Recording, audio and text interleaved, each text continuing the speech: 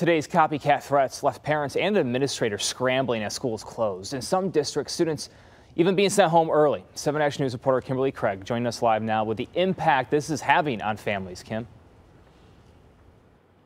Yeah, Brian, as you know, there's so much fear and anxiety out there across our area, and so many parents that we talked to today glad that classes were canceled. Right now, the kids just can't focus. Children threatening children, like that to me is mind-boggling. Families like the Middle Swartz and Doolins concerned about the swirl of threats racing around on social media.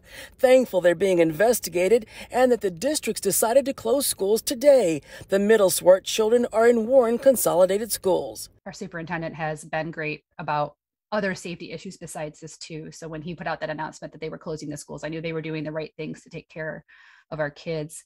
Shane Doolin goes to Canton High, and just before 9 o'clock this morning, parents were notified that while law enforcement determined that there is no direct threat on the shared campus of Canton, Plymouth, and Salem high schools, they were dismissing because of the disruption due to fear and anxiety. And then I called my mom and then said, I want to go home. I don't feel safe at school and everything. I'm glad they did. You know, the same post, I talked to other parents, they got the same one. So it's copycat. It does affect them when they go to school. It does cause a little bit of anxiety or paranoia of, could it happen here? There were some districts that continued with classes today, calling the threats not credible, and that did worry some parents. And I don't think that's the right reaction. I think you have an actual threat now, whether it's credible or not. Your first move should be in the interest of these kids and the safety of these kids to shut the schools down. I question what these children are being exposed to on social media or what unsupervised content they have access to.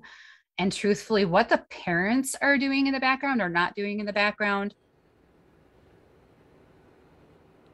And while Royal Oak schools were open today, the district said that after talking to students and their staff today, they have decided that tomorrow all classes and activities will be canceled. Reporting live in Canton, Kimberly Craig, 7 Action News.